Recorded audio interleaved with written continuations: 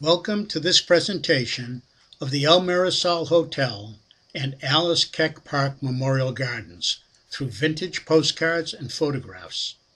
My name is George Sampanis, and I will be your host as we open a window into Santa Barbara's past. In my previous presentations, we looked in detail at two of Santa Barbara's magnificent hotels, the Arlington and the Potter. The Arlington opened its doors in 1876 and it closed in 1925 after sustaining major damage from the earthquake that year. The lavish Potter Hotel opened its doors in 1903 and burned to the ground in 1921. The next chart will compare the timeline for the Arlington, the Potter, and the Mirasol hotels. The timeline shows the lifespan of the hotels. Note, the Mirasol was in business for 52 years compared to the Arlington, 49, and the Potter, less than 20. Our story begins several years earlier. In 1864, the Herder brothers, Gustav and Christian, German immigrants, established an upholstery business in a New York City warehouse. The firm grew to become world-renowned for its quality, detailed and exquisite cabinetry, and tasteful interior decorating. Their furnishings, decorative panels, flooring, carpentry, and draperies decorated the estates of many of the Gilded Age's tycoons, ranging from A to V, the Astors to the Vanderbilts, from the east to the west, as well as in the White House in Washington, D.C. Examples of their work are seen here and on the following page. Pictured are two Steinway pianos showing the detailed and elegant craftsmanship work of the Herder brothers. In 1904, the Herder brothers firm purchased an entire city block consisting of 4.6 acres in downtown Santa Barbara. The parcel was bounded on the east by Garden Street, on the west by Santa Barbara Street, the north by Arriaga, and the south by Micheltorena. The site is now beautiful Alice Keck Memorial Gardens. In that year, Christian Herder's widow, Mary Miles Herder, came to Santa Barbara.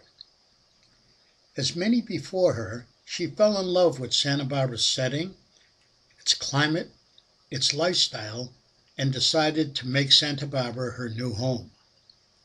She commissioned the architectural firm of Delano and Aldrich to design a bungalow on the site. The result is shown here.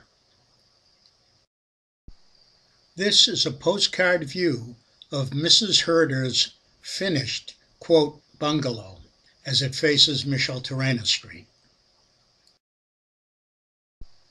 The beautiful home was built of stone and brick and then covered with plaster. In 1909, Mary's artist son, Albert Herder, and his artist wife, Adele, arrived in Santa Barbara to help Mary decorate her bungalow. They were well suited for the job, having just opened Herder Looms in New York, a continuation of sorts of the family business that had closed in 1906. Artwork and furniture created by his father Christian, and artwork and furnishings created by Albert and Adele transformed the Mirasol into a showcase of Herder art. Mirasol in Spanish means the sunflower. This motif was used on wallpaper, metalwork, and lighting fixtures in many of the rooms. The art throughout the mansion was diverse and, as one described it, exquisite. Each is a masterpiece of its kind. On the left is a beautiful sunflower-themed lantern which graced the exterior of the main entrance to the home, and to the right a more detailed image. If you look towards the bottom right, you will see the sunflower lantern circled in this very early view of the El Mirasol. And here is a much later postcard view with the lantern highlighted above the main entrance. A few examples of the Herder looms, tapestries, and wall coverings that Albert and Adele used in decorating El Mirasol. The Herder and Tiffany families had a long relationship which continued with their sons Albert Herder and Louis Comfort Tiffany. Shown here is one of the 12 Herder Lions stained glass windows. They were designed by Albert Herder and crafted by Louis Comfort Tiffany. The archtop stained glass windows were jeweled and hung over interior double doors and featured 2 lion heads.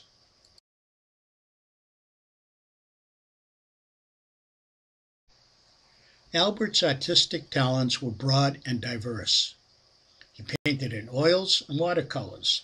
He painted portraits and sometimes in the Impressionist style.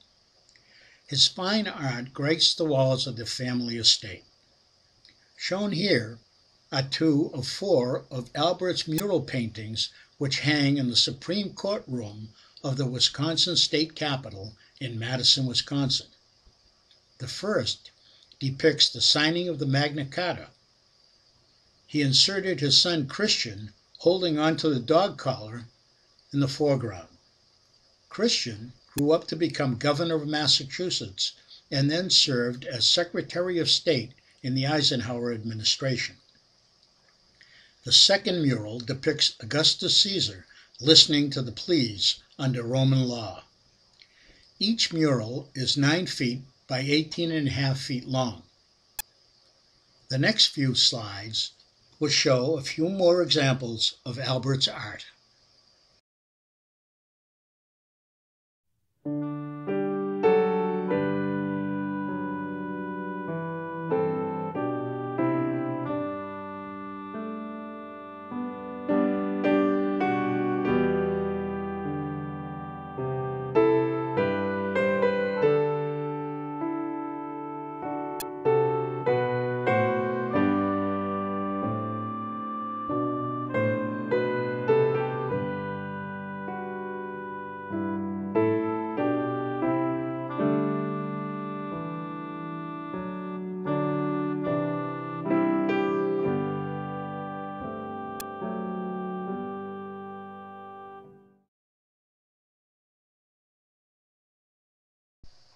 Mary died in 1913, leaving the estate to her son Albert and his wife Adele.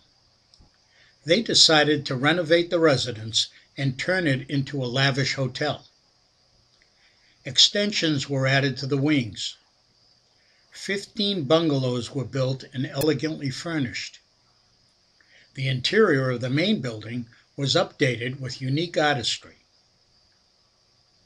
As shown in this illustration, it was transformed into a luxury hotel 1 year later.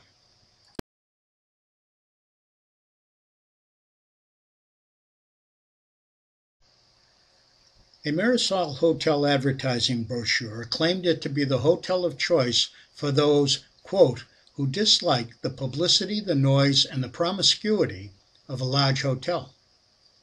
There will be no band, no ill-mannered and indifferent bellboys, no obligatory tipping at every turn to ensure attention, end quote. Instead, guests were assured of cordiality, comfort, cheerfulness, and quiet surroundings.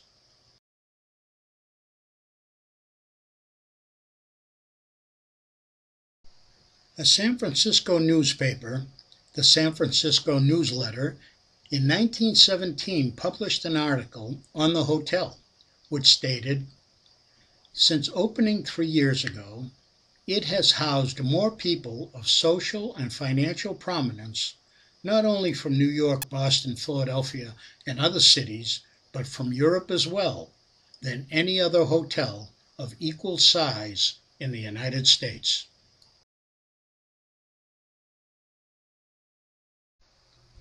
Many of El Mirasol's guests arrived in their lavish private rail cars similar to the one shown here. They stayed for a month or two each year.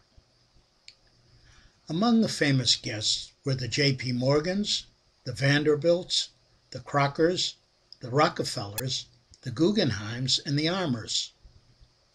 In later years, the Joseph Kennedys, Admiral Richard Byrd, Charles Lindbergh, and Cary Grant. It seems one of these wealthy guests borrowed, shall we say, this room key and chain for room number 46 pictured here.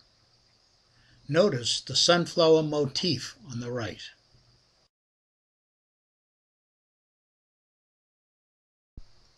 The original mansion was beautifully landscaped. Albert added gardens and new landscaping to accentuate the beauty of the hotel's main building, as well as each of the 15 new cottages. This postcard view attests to the perfect blending of flora and architecture. Guests that arrived by train were met by an attendant in a private automobile and chauffeured to the El Mirasol, a quiet oasis in the middle of the city. Once the guests settled into the hotel, Korean houseboys would serve them dressed in blue silk mandarin coats by day and bright orange jackets in the evening. In the center of an arcaded patio bordering the courtyard stood a fountain shown here, and an imported tile pool shown on the next postcard view. Hospitable service was the rule of the day. There were 2 servants available to attend to the needs of each guest. This view captures the simplicity, the elegance, and perfect harmony blending the reflecting pool, the exotic gardens, and the Tiffany window facade into a perfect postcard. The hotel and bungalows offered elegant accommodations and much, much more. There was a library, a card room, a drawing room, and a tea room. This postcard shows a perfect spot for solitude and rest where one might enjoy some quiet time. This is a lovely hand-tinted postcard view of the veranda, which is part of the main building.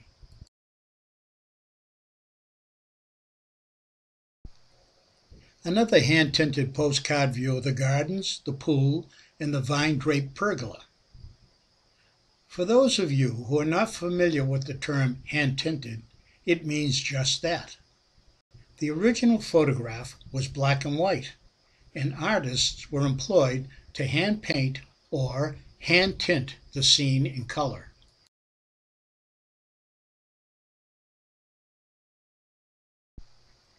Guests who chose to stay in a bungalow had a choice of a 5-room, 3-bath cottage or a 4-room, 2-bath cottage, both with fireplaces and roomy closets. Each room had a private entrance and each bungalow a covered veranda.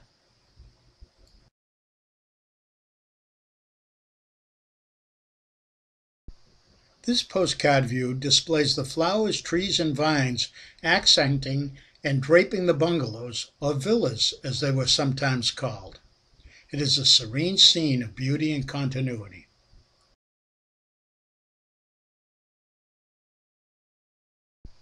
In this beautiful postcard view, you can see on the left a charming bungalow and on the right a portion of the main building. And one final hand-tinted postcard view before we go inside to do a little bit of exploring. Shown in this postcard image is a corner of the Peacock Room. The room was decorated in bright orange and blue, the hotel colors, causing one visitor to remark, "How few would have used such color, yet how marvelous the result."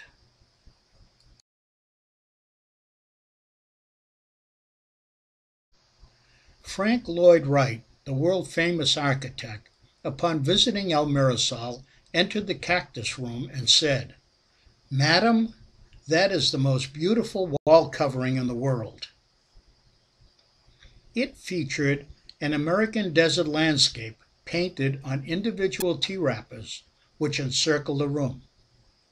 The herders selected Chinese silver foil tea wrappers and highlighted them with gold leaf. This gave the landscaping a richness of depth well before the invention of 3D. El Mirasol had two formal dining rooms, one of which is shown here.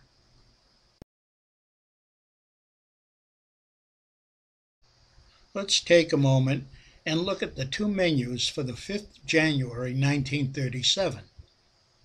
The first for lunch and the second for dinner.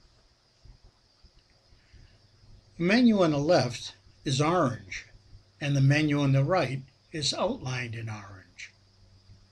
The china was orange and blue, all in keeping with the orange and blue theme throughout the hotel. 23 years later, in 1960, the price of a lobster cocktail was 85 cents. A Chateaubriand for two, with French fries, onion rings, rolls, and coffee, $10.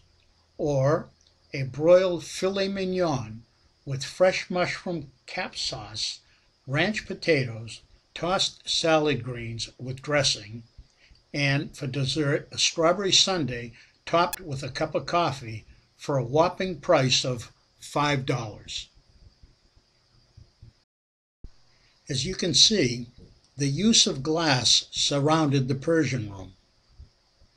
The large leaded glass atrium and the colorful Herder Tiffany stained glass windows reflected the Santa Barbara sunlight in a changing array of rainbow colors.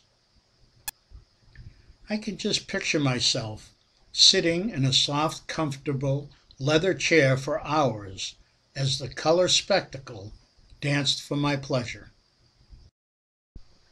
I quote from the book Santa Barbara and Montecito Past and Present as described in the Santa Barbara County Archives of 1920. El Mirasol, the Sunflower, is one of the most perfectly appointed hotels of its kind in America today. It is designed for those who desire rest and quiet, who want to live as though at home without the responsibility and fatigue of keeping house, but who dislike the publicity, the noise, and the promiscuity of a large hotel. Here, people live in their own bungalows, which are so designed as to be readily adapted to any arrangement of suite desired, from a single room and bath to an entire bungalow with sitting room and bedrooms complete. Each room with its own private entrance opening directly out of doors. The main building, a beautiful adaptation of the Mission style of architecture, surrounds a patio with fountain in the center, being thus charmingly reminiscent of early Spanish days. To the rear of this is El Mirasol's private park, surrounded by bungalows, beyond which one has a superb view of the Santa Ynez Mountains and intervening foothills. The whole forming a picture of restfulness and charm hard to duplicate even in California outside of Santa Barbara. El Mirasol is not for the sick, chronic invalids being positively not accepted. The intent is to provide a home for a limited number of those who are lovers of sunshine, natural beauty, and real comfort, and to such it offers in its surroundings appointments and service, a place absolutely unique in the hotel history of the world." End quote. The Herders entertained and hosted many community and cultural events at Mirasol. Artists and poets throughout the world stayed at the hotel. Tea was served every day from 4 to 6 p.m. In 1920, the Herders sold El Mirasol to Frederick Clift.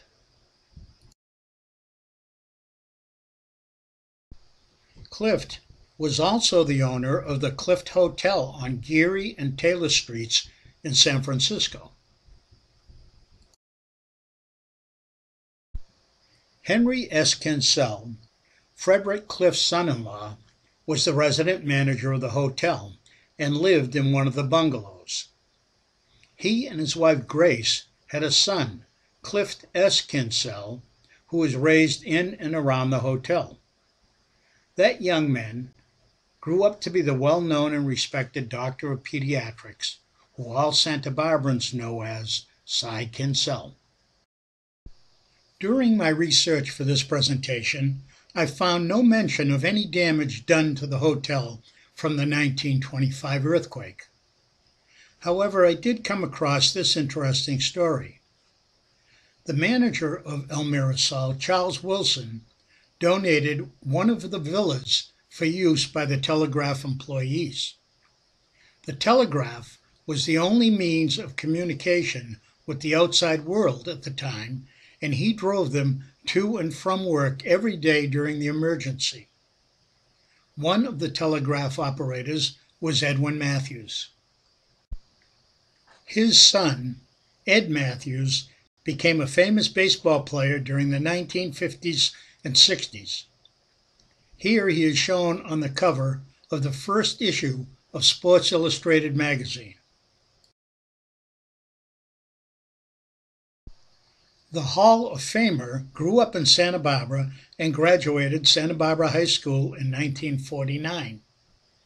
The city honored him in 1996 by naming the Santa Barbara High School baseball field Eddie Matthews Field.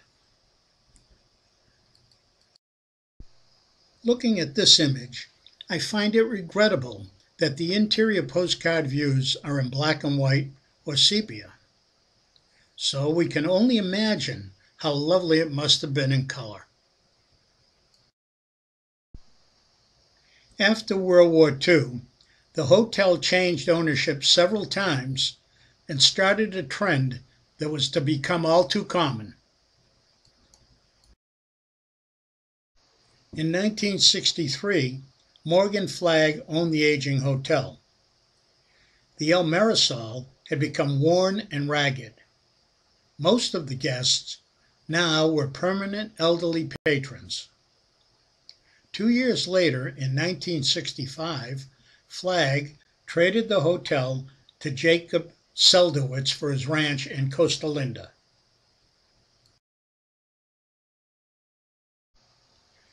Within 6 months of Seldowitz's purchase, 2 successive fires destroyed the entire attic of the west wing.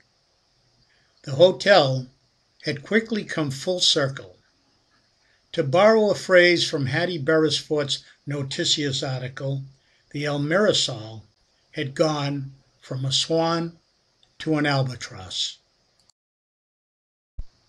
Seldowitz proposed rebuilding the hotel as a 9-story complex with an auditorium and performing arts center. Fortunately, his request for a necessary zoning change was denied. Then, a group of businessmen and community leaders acquired the property and proposed an 11-story condominium complex. Thus began a 3-year battle with Pearl Chase spearheading opposition to any and all high-rise proposals in Santa Barbara. Several other projects were proposed but failed to win approval. Soon, the once elegant El Mirasol Hotel was bulldozed to the ground. The Museum of Art acquired the property to build a new museum, but these plans fizzled. Then a community garden was tried, and that too failed.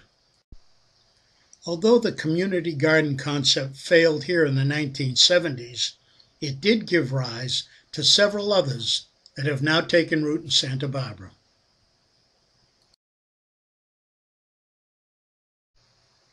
The once beautiful 4.6-acre showplace became overrun with weeds. Trees were untrimmed, some fallen, and an abandoned automobile and a homeless encampment became an embarrassment to the city, as well as a disgusting eyesore to the public. Then, in December 1975, an anonymous donor purchased the site and gave it to the city to be used as a park. The anonymous donor secretly hired Grant Castleberg to design the gardens. She reviewed and approved his plans as he progressed.